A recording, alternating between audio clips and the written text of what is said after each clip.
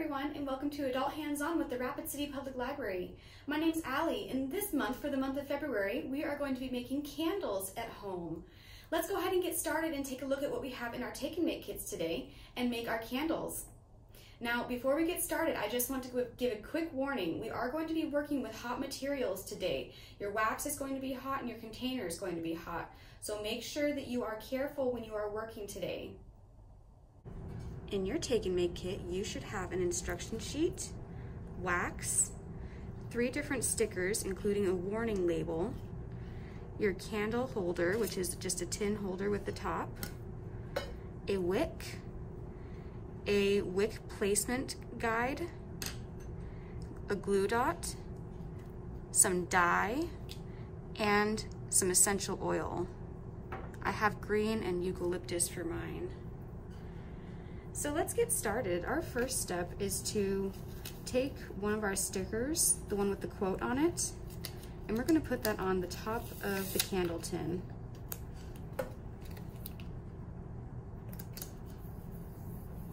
Just a little bit of decoration so that the tin is not so plain. And then we're going to take this long one and we're going to wrap it around the candle tin.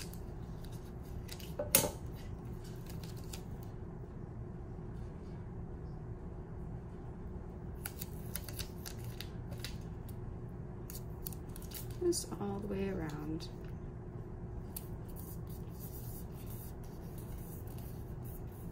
Great. And last, but definitely not least, we need to flip our candle tin over and put the warning sticker on. And this just says to make sure to keep away from flammable objects, burn within sight, keep away from children and pets, and it has burning instructions as well. And you can write what fragrance you have on here on the bottom when you're done. So our next step, we're going to open up our candle tin and we're going to take our wick and our glue dot. And you want to peel off one side of your glue dot, stick your wick onto it, pull it on out of there, and stick it right into the middle of your candle tin.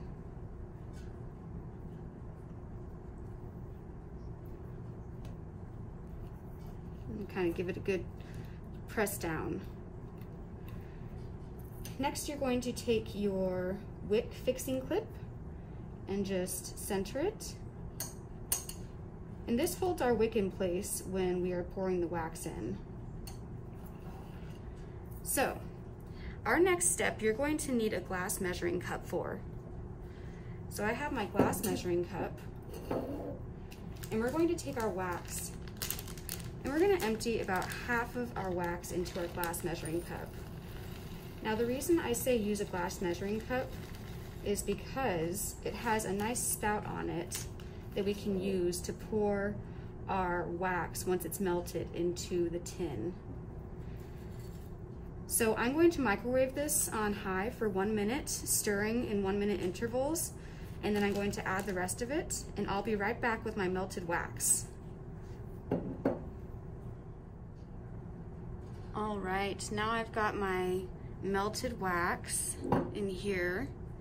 And be careful because your container will be hot as well. But next we're going to open up our dye blocks and we're going to add that whole bag in.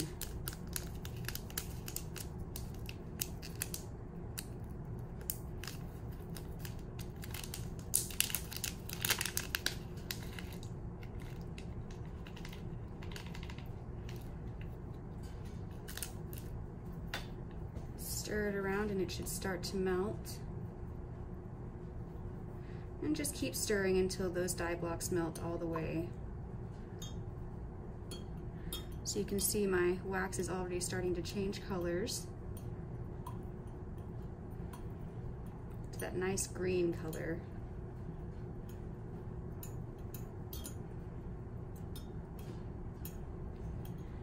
So, by the way, it took me about 4 minutes to melt my wax all the way on high heat. It might take you a little bit less time, a little bit more, depending on your microwave. And these color blocks are melting pretty fast. I just have one little chunk left, and then we can move on to the next step. But keep stirring so that that color is distributed evenly within your wax.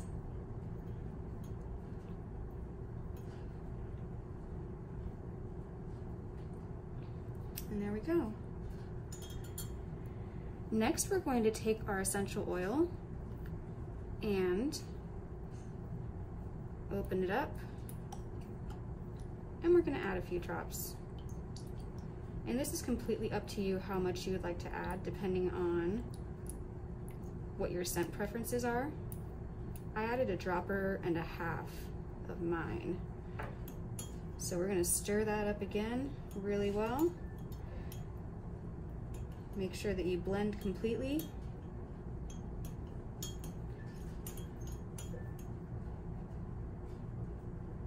Now we are ready to pour. So we're going to carefully pour our wax into our tin.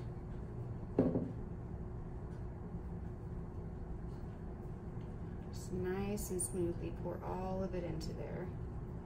Almost all of it. You want to leave yourself about a quarter room of headspace.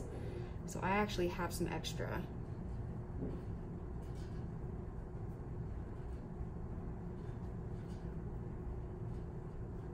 Quarter inch of headspace.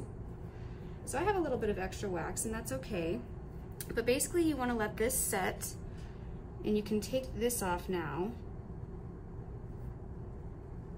or you can leave it on, depending on how stiff your wick is. But you want to leave this to set for at least 24 hours. So you can move it really carefully somewhere, but do be careful because this is very, very hot. So let it set for 24 hours, and then you can trim your wick, light your candle, and enjoy it. All right, everyone, thanks for joining me as we made our candles today. Make sure to let your candle cool all the way before you light it, and remember to trim your wick as well until it's about a quarter of an inch high. There's also instructions on how to trim your wick and on that bottom sticker that we put on the bottom of your tin. If you guys have any questions, feel free to email us at the email address that's on your instruction sheet. Otherwise, thanks so much for joining us. Make sure to subscribe to our YouTube channel for more crafts and everything like that. And we hope to see you next time here at the Rapid City Public Library. Thanks, friends. Bye.